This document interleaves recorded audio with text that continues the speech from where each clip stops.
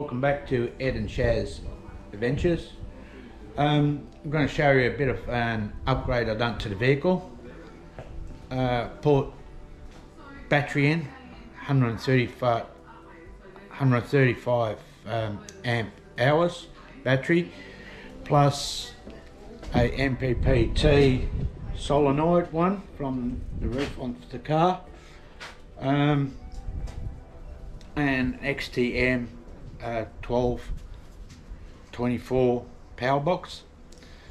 It took me a bit to install. It's my first time I've ever done it, and I didn't see much on YouTube about these. To show you a bit what I've done. Right, let's crawl in.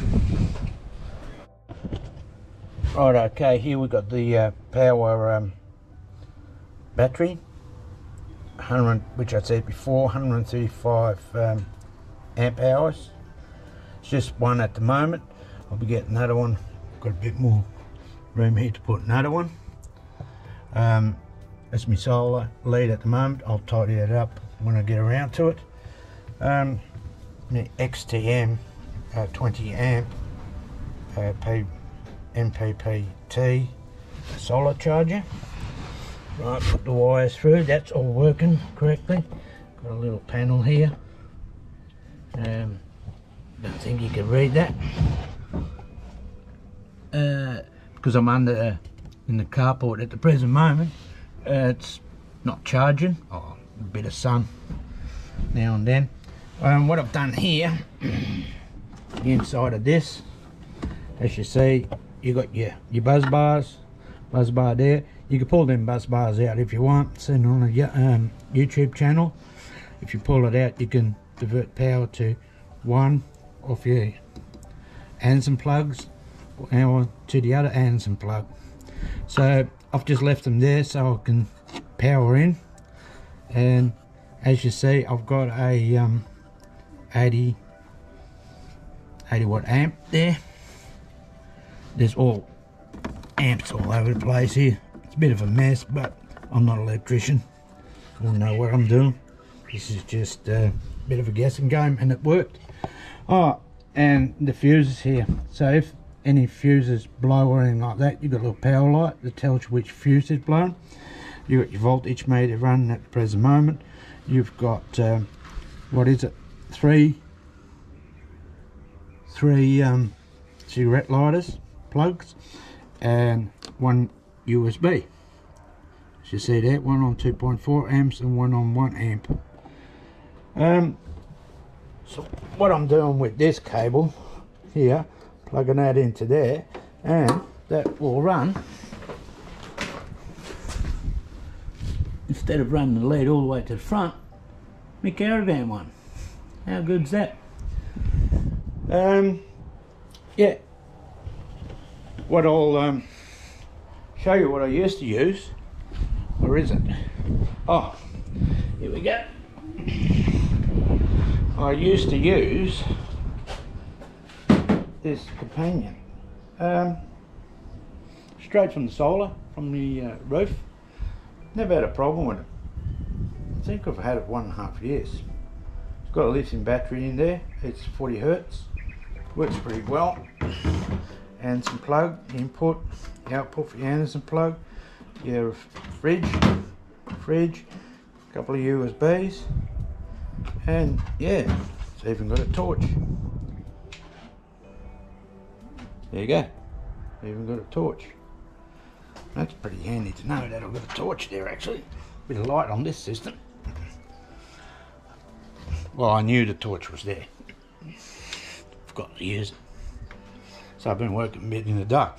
Right, and what we've got here is the 300 watt King inverter. So that runs. Got no problem with that. There's no noise. And make the vents through to the back so it cools itself down. And I'll tidy this up and give it a bit of a run. Okay, I'm back again. I've just cleaned it up a little bit, put it all together, as you'll see. Right, cable tied up, made it a little bit neater. Now let's see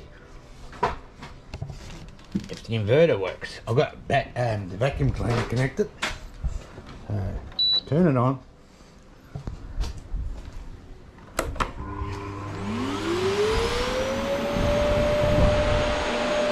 How's that? Don't need to have a power cord anymore. To vacuum the car. How good is that? Right. Let me see. Top on 5. I don't know what all them things are. I'll just connect the phone out.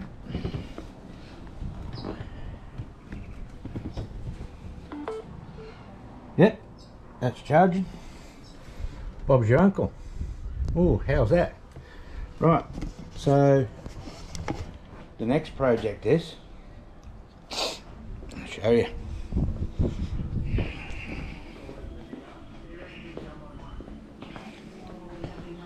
Is the King's battery dual system. So that'll be next. So as we're driving along, we can charge up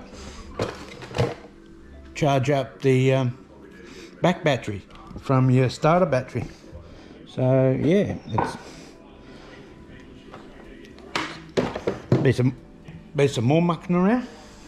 Pretty good. Yeah, I should say that in the back. That's what I built.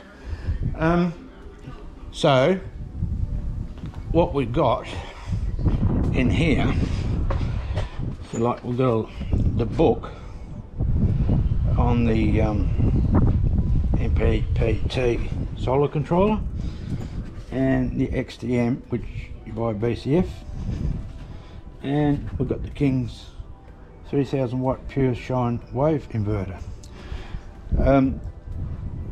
I put the 250 amp fuse in the back. Normally I recommend minimum is 300, but I put 250 there just in case I've overloaded it, and because I'm running on the one battery I don't want to cook it. Right, and if you see, here's the dual battery kit. That'll be next, which I said. Yeah, quite happy with what I've done. Bit of a nightmare with your head trying to read all these books when you have never done anything like this. Have a look. How cool's that? Now we can fry on the road. Just have a sausage or a hamburger on the side of the road instead of pulling the barbie out. How's that? Alright, it's only a little short video just to show you that anyone can do it. If I can do it, anyone can do it. And tell you one thing, I didn't get hurt, I didn't get electrocuted, didn't get sparked, didn't cut myself, didn't hit myself with a hammer on the finger. So anyone can do it. Just give it a go. If you're not confident enough, go and get an electrician. Yeah. And by the way guys, always make sure, just buy one, a multimeter. Pretty handy. If you've never used one before, check it out on YouTube. Come in handy. You know, if your wires are wrong or what, or you've got nothing coming through, you know where to look for straight away. And what I've also done, I've built with ply wood a bit of a base around here with a bit of a carpet on there, a bit of carpet there. It's all pull out and screw out, so to get underneath it's pretty solid. Just got to fill the gaps a little bit out there, put a little plinth in, and I work myself probably around the whole vehicle as I'm going. I don't want to make it too heavy, right? Otherwise, yeah, you've got to pull something out. Yeah, I'll show you.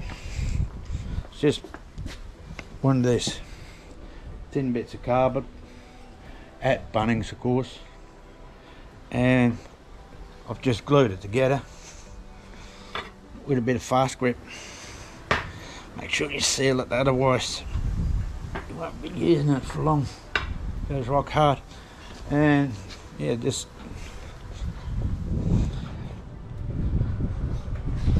the board that I've used.